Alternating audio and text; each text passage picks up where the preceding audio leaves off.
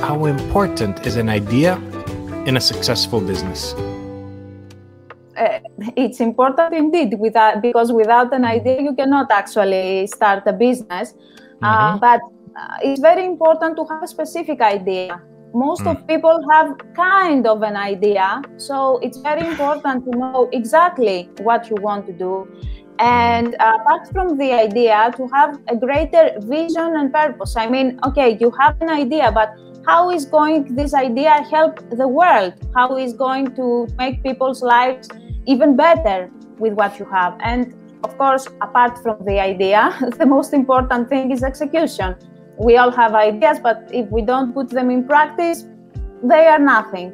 And as a mindset coach, I would say that mindset is also very important. As Tony Robbins says, 80% of success has to do with mindset. Wow.